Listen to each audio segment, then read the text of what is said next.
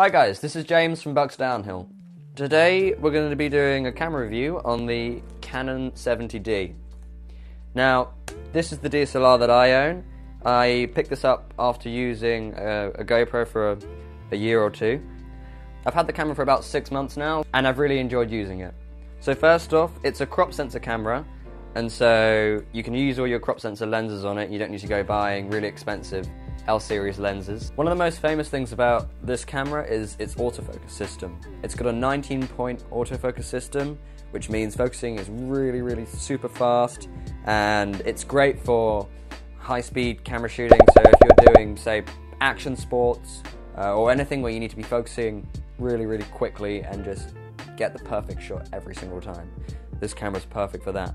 Also, it's really popular for its video uses, which is what I mainly use it for, and what this review is going to be mainly covering is the video side of this DSLR. However, it's still a great photography body. Another point about the autofocus system is it's got face detection, which means that when you're doing a review, such as this one, wherever I move, the camera automatically focuses on my face and it will track me how close I go to the lens. The flip-out screen is something that Canon have been implementing recently. They have it on the 700D, the 750 and the 650, and now they've brought it to the more advanced lineup of Canon DSLRs.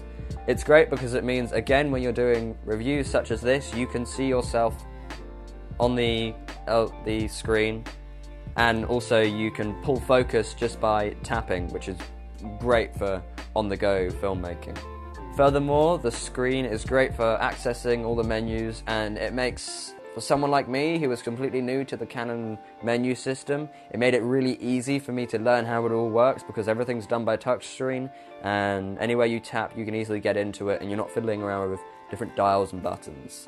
Considering the dials, we have 2 dials. We've got one on the top for shutter speed and then one on the back, which can be allocated to various different things.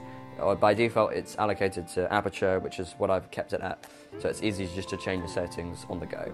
It's got an LCD screen on the top of the camera, so if you're in a really sunny environment where there's going to be a lot of glare on the screen, you can still see it on the LCD screen, and also that can light up for you as well when you're in the dark. This camera has built-in digital zoom, which I wouldn't recommend for shooting video or taking photos, but what it is really useful for is you can punch in and look at your subject, making sure that they're in focus, and pull out just to be sure that you're going to get the perfect shot. The dial on the top has what I've got written down as a locky thing.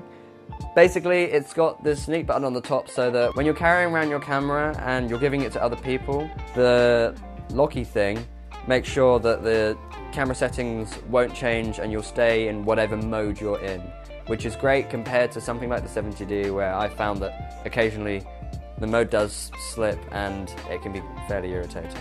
The camera can film at 1080p at 24 FPS, 25 FPS or 30 FPS. Also, it can shoot at 720p at 60 FPS or 50 FPS. So you can do some slow-mo things, although it is in a slightly lower resolution, but it's still HD. It's got 2 compression modes. It's got All-I and IPB. The All-I compression mode is basically just a little bit better for color correction, although personally I can't really tell much of a difference, so I tend to use IPB as it takes up half as much space on your SD card.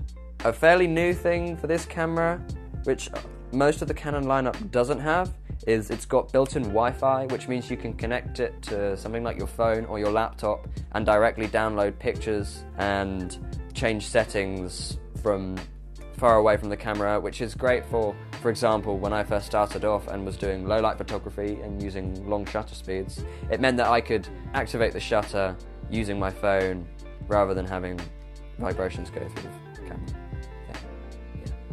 The camera's fairly expensive for your first DSLR. However, when I got it, I knew I wanted a DSLR that was going to last me a long time and something that I was going to be happy with and that I didn't want to upgrade. The camera comes in around £1,000 with the 18 to 135mm lens, and you can get it body only for around £500 to £600 depending on where you get it from.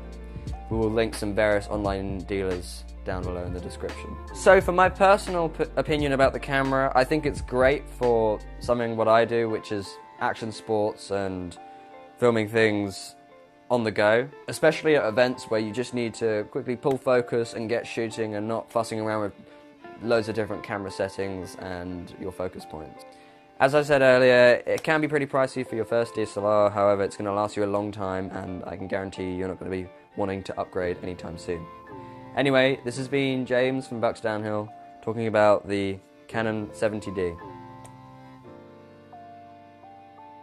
That is the most cringy ever. Cool. Done.